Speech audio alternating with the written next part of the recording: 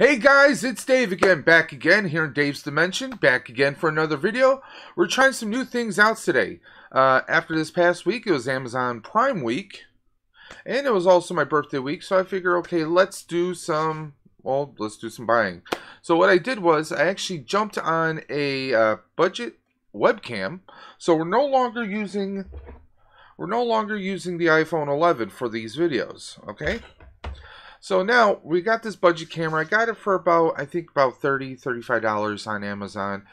It's not a Logitech camera, which I know everyone is using between the 920s, I think it's a 925, and of course the Brios. They didn't have any good deals on those. I would love to be able to spend $200-300 to drop on a camera. Don't have it in my budget right now, guys. Okay, at least not right now. Okay, I also picked up a nice new microphone with a condenser mic. This is by Tonor, Tonor, model T777. So I think it's TC777. So trying it out, and of course I also I downloaded OBS, which stands for Open Broadcast Support or Service, something like that. It's a free software for editing videos, sounds. So I got the mic routed into there. We got the camera. I adjusted some of the levels so you can see some of the colors in the background here. Nice wide angle view here. But that's neither here nor there. I'm gonna try and keep this the standard for now. As you can see, my room this room that I use for this is actually an all-purpose room.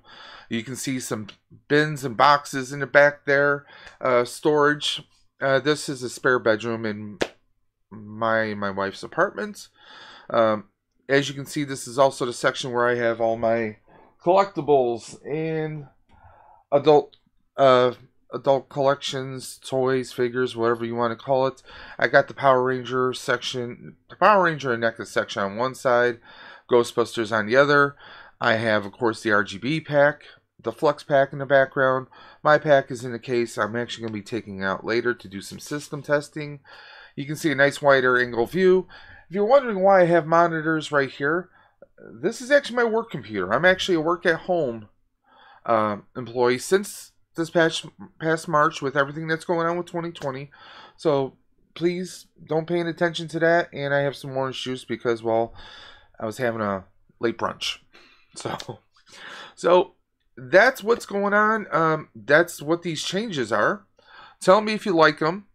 I'm still getting used to having a microphone in front of me. I know I have to talk a little closer to it. So I'm going to be trying to get maybe a gimbal. I have an old camera holder that I might kind of modify to work as a gimbal, but we'll see what happens. Today's video is a big one. In the past, if you've watched our channel, you've seen some of our videos, you've heard me mention about BOK pack, known as Benofkent.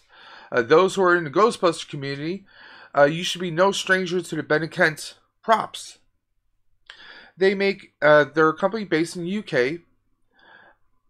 Awesome company, at least from my experience so far. This is my first real project from them. You can reach them on Facebook. You can reach them on Etsy. I messaged them. I said, I'm looking for my first full-scale pack.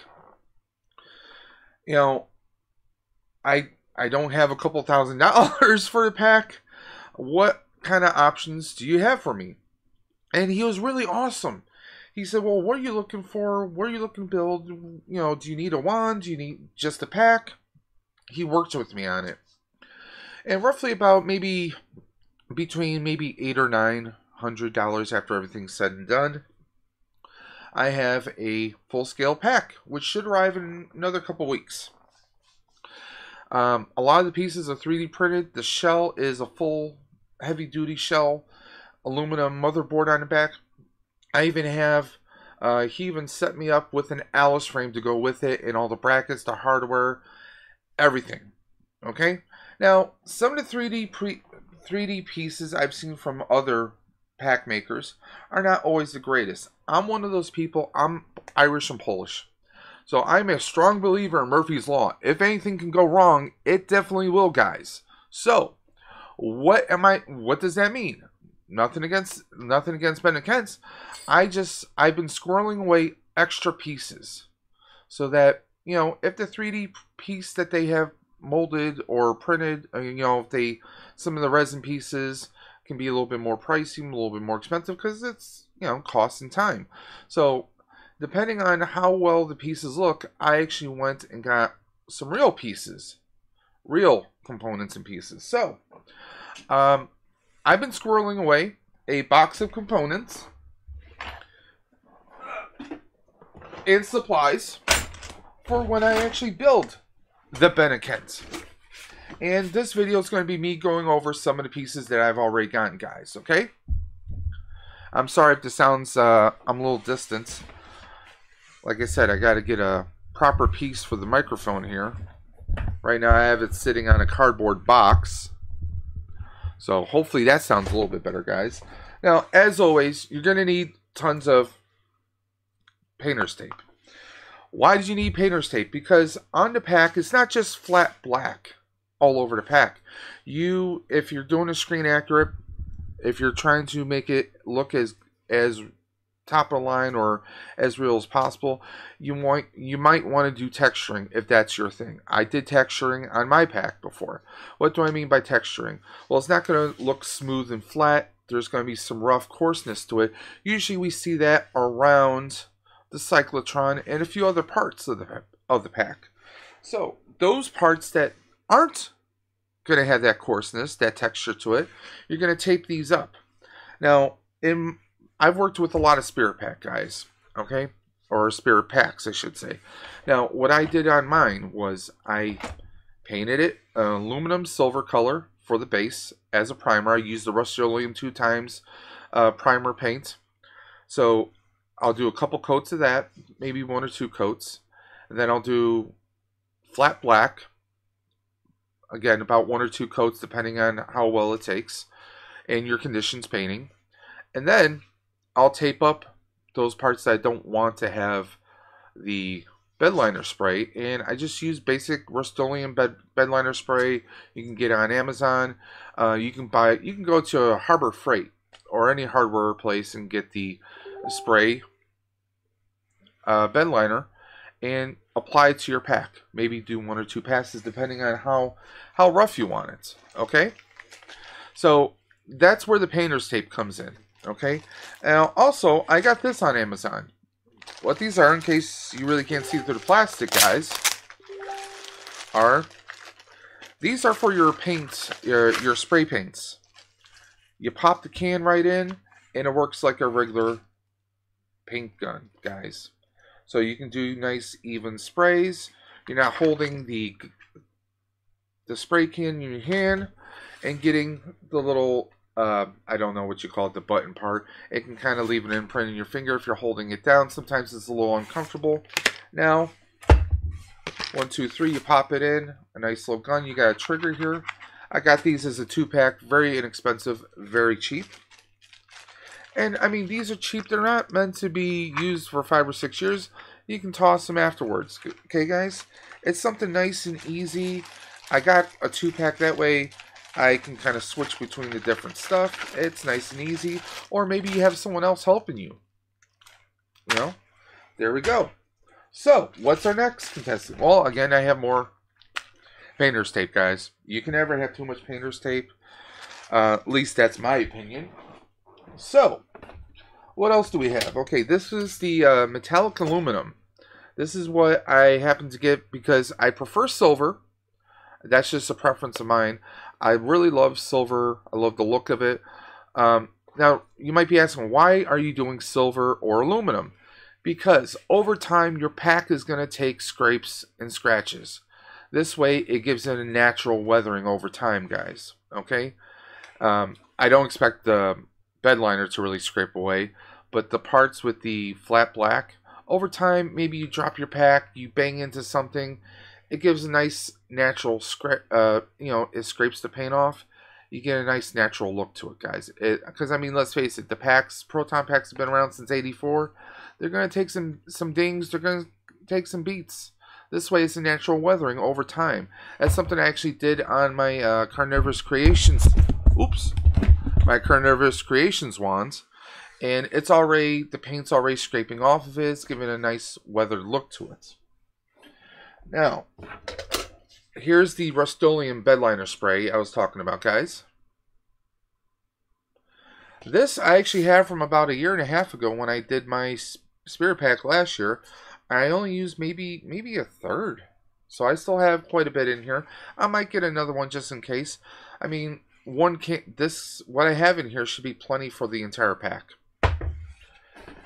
And of course, here's the flat black Rust-Oleum 2x primer. You want to get the ones that will adhere to metal, plastic, wood. Basically, it adheres to everything. This is great for all-purpose stuff. I use this on my traps, actually. I don't do a semi-gloss or a satin black. I like the flat look to it, you know. That's just me. Now, what else do I have in here? Well, heat shrink for all your internal wiring inside. I came across this. I mean, I did not know about this. I didn't know what this was. I didn't know it was a thing until a couple months ago. And I used it on my trap to do the Walmart trap for the wiring because I wanted to run an extended wire to an actual heavy-duty foot pedal. It worked fantastic. This is amazing stuff. I cannot say this enough. I cannot stress it enough. Now, I got this at Harbor Freight. Once again, yes, I do buy a lot of stuff at Harbor Freight, guys. I got this, and it comes with different sizes for different gauges of wiring. So, yeah, awesome. You cannot go wrong with that. Now, the next thing. These are actually mounting posts for the inside. Because I'm going to be going with the GB Fans sound kit and light kit.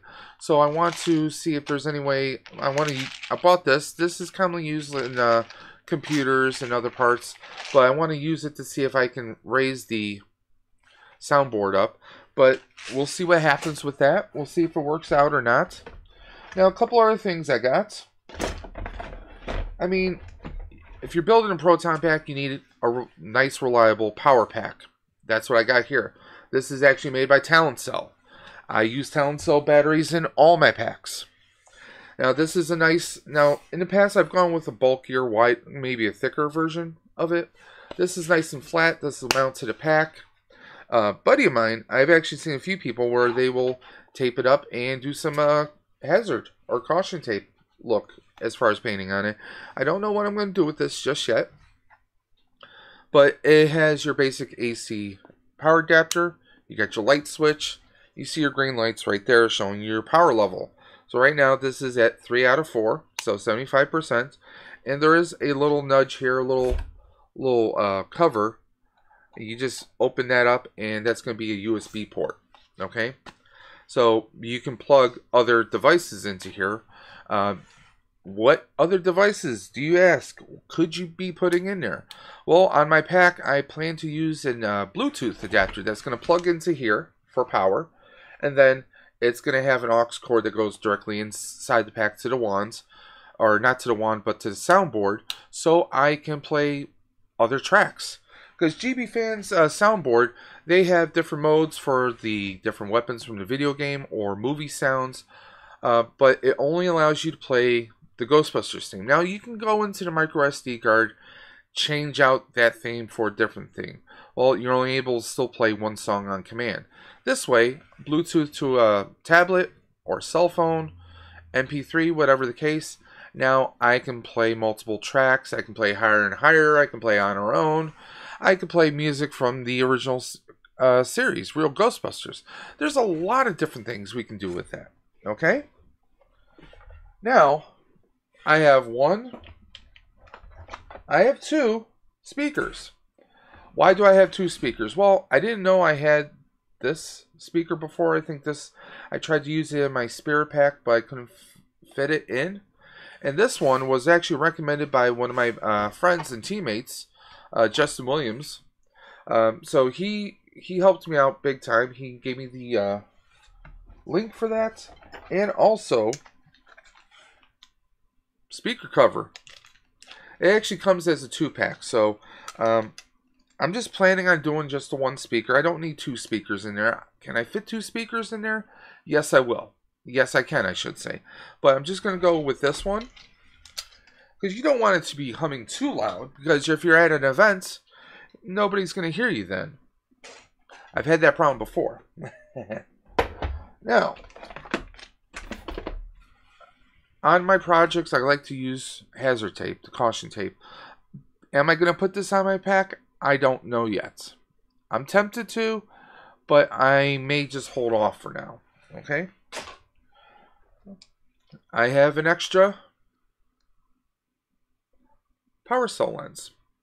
I have extra cyclotron lenses from GB Fans, just in case the ones from Benofkent get damaged, or for some reason they don't come out looking that right. Just on an off chance. I've never ordered from Benofkent except for a wand hook before.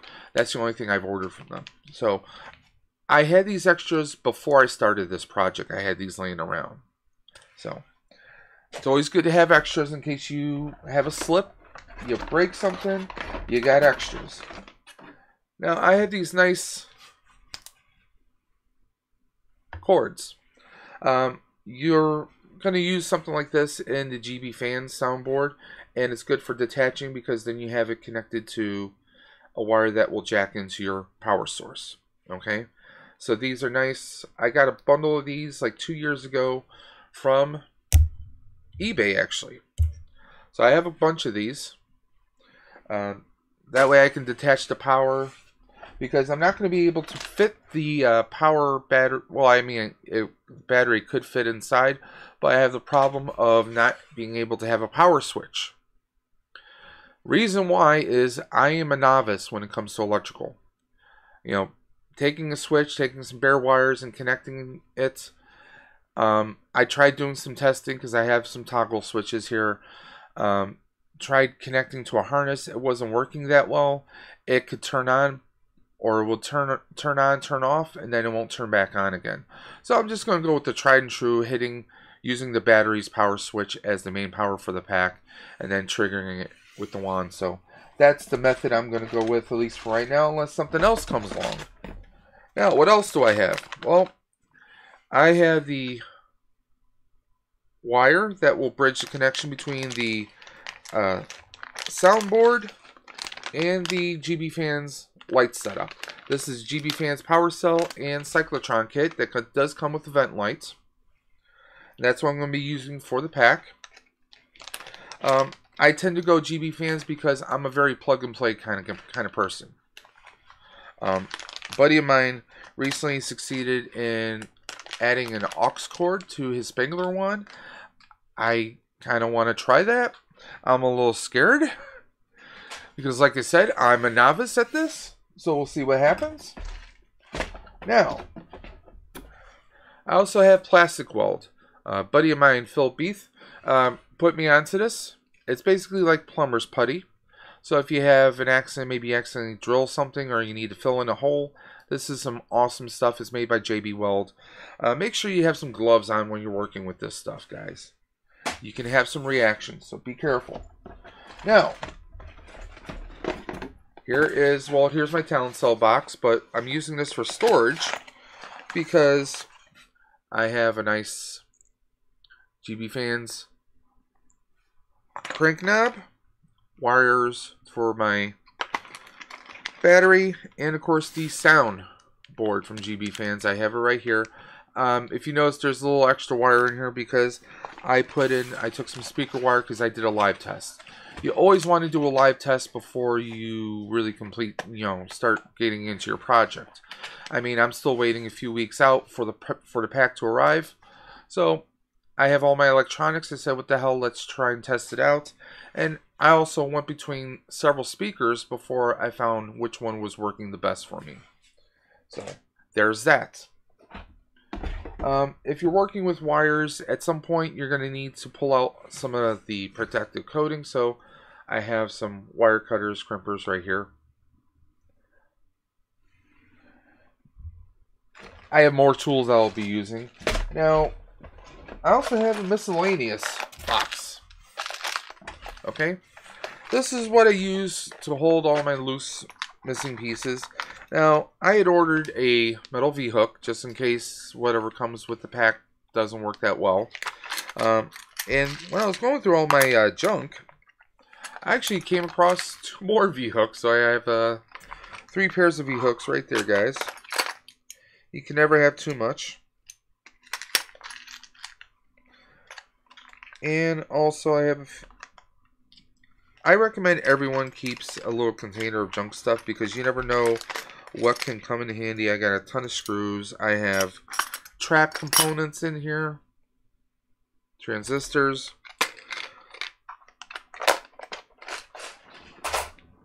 And this just came in. I got the ribbon clamp from GB Fans. Just in case, you know, the one from Benofkent, if there's any accidents, like I said, I believe in extras. I believe in having backups. If I don't have a backup, then I'm waiting and waiting before I can complete it. So it just works out better that way.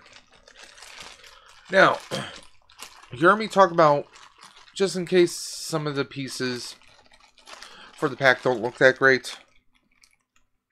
Well, I got the real transistor parts for the pack. Hold on. It's always great when a Ziploc bag is not opened all the way, or it's opened and things are falling out.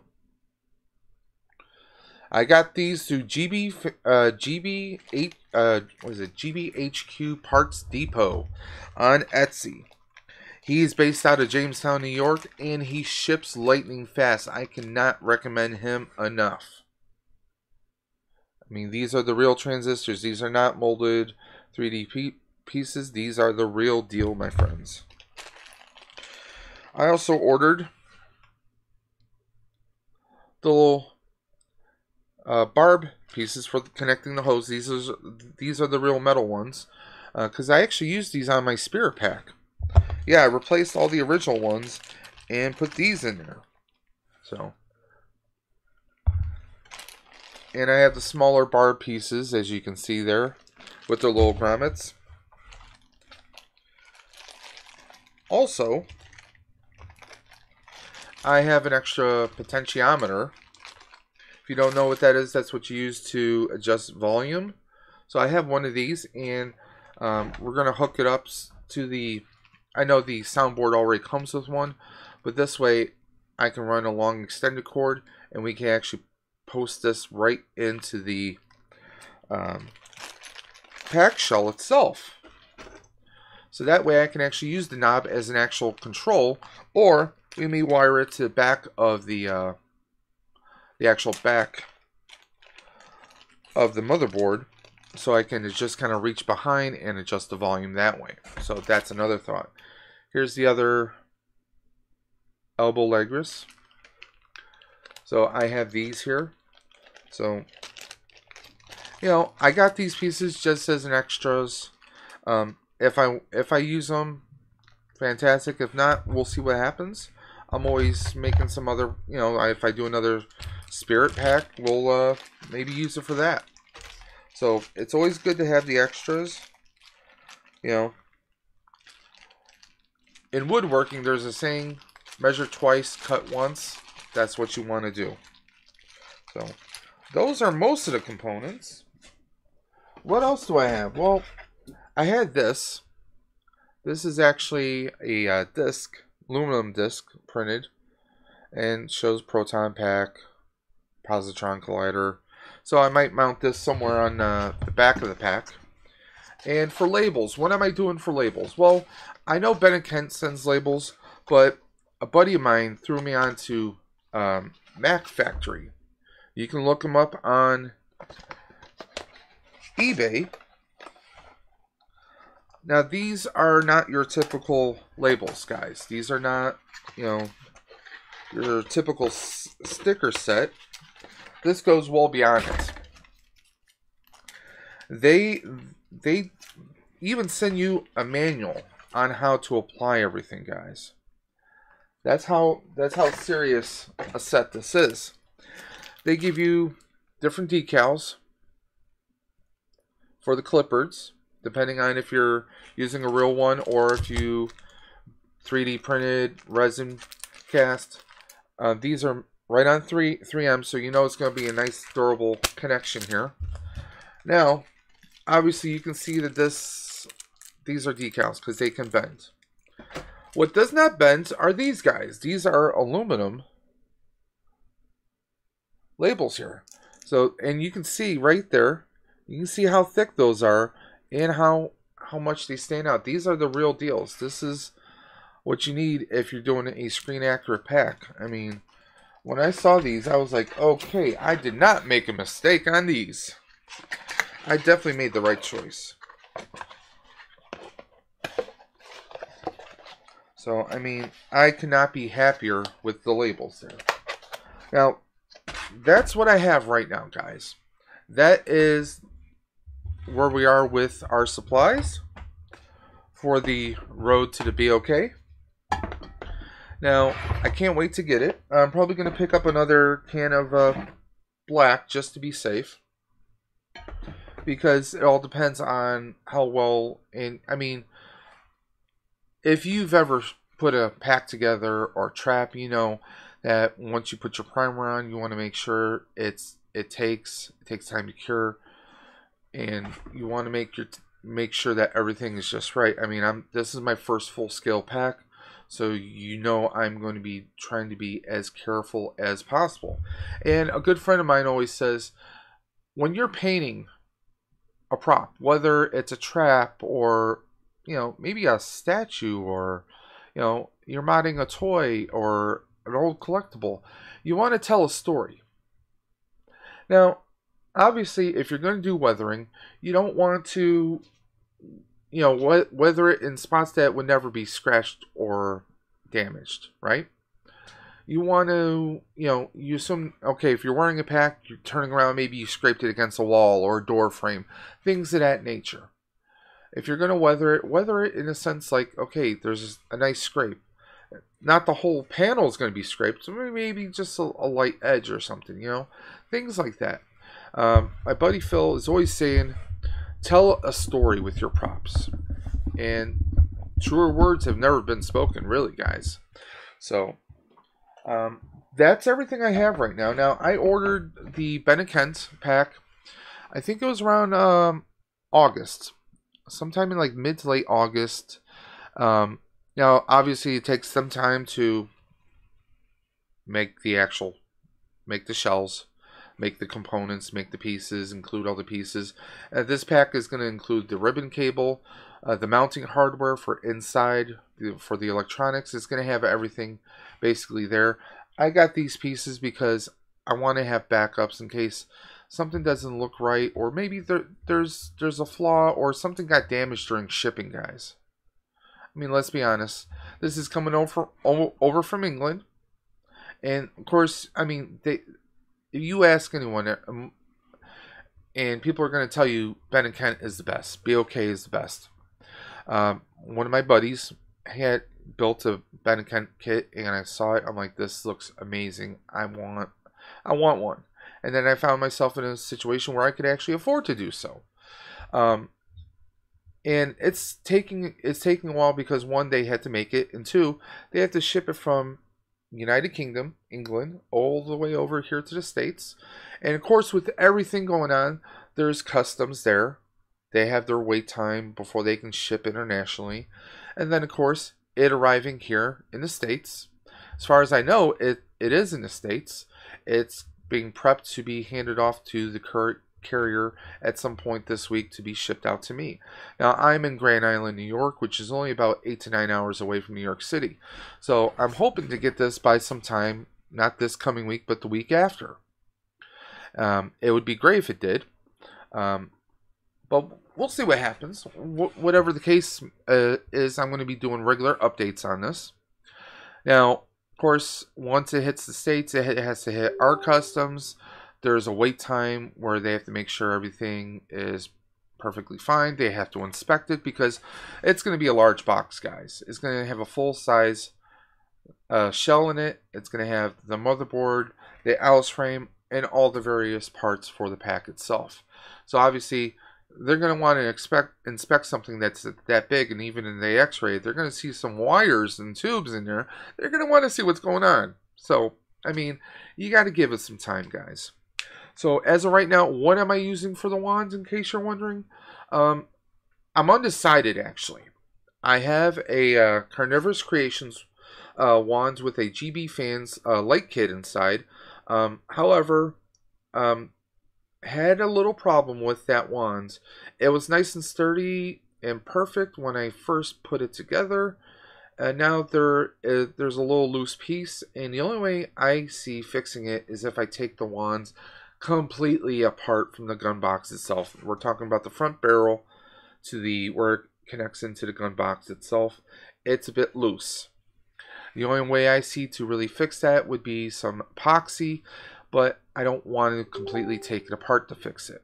I could, but then I don't have a functional wand unless I use you probably can't see right now, but I have a Spangler wand on the top shelf up there. I actually have 2 Spanglers. So I could just simply rig one up to a loom and connect into the pack. It won't have control over the pack, but I'll have a wand that works, and I could do that.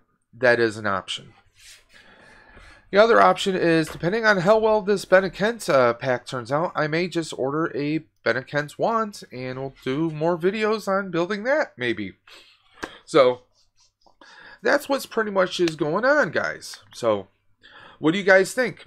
Am I going overboard on preparation, or do you think I'm just about right? Or, hey, if you guys are watching this video, if you have a suggestion, if you think I'm missing a piece or two, you think maybe I should have a certain tool, tell me. Let me know.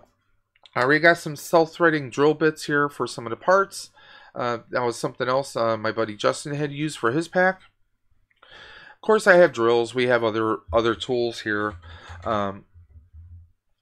but I'm excited. I'm very stoked.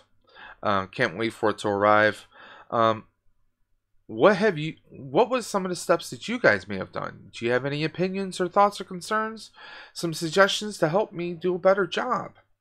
Please leave them in the comment section below. Whether they're positive or negative, it's all about improving the quality of these videos and also the projects, you know. I mean, all it takes is one mistake, and maybe I mess up the shell, or maybe wiring with the soundboard. I actually learned a lesson on my Spirit pack. My current Spirit pack, I actually did the GB Fans lights and sound inside.